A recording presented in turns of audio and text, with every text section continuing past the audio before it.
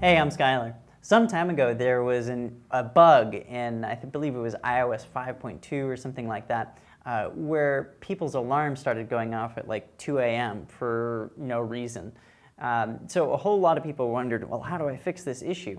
The quickest way to solve it is by updating the software of your phone. So you just go to Settings and General, then go to Software Update. It'll check for an update if it's available. If it's not, it'll tell you it's up to date. Now, let's also go into your clock and take a look at how to manipulate alarms. So here we go. I've got a whole lot of different alarms. And I'm going to delete some of these. So I just tap the red circle, then I tap delete, delete, delete. I really don't require any of these. Usually it's only one. Okay, I've gotten rid of most of my alarms. Now if I want to change it, I can't change it by just tapping on it. I can only switch it on.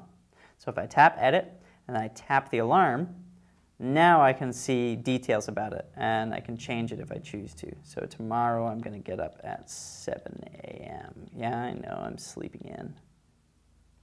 Tap save and we're all good.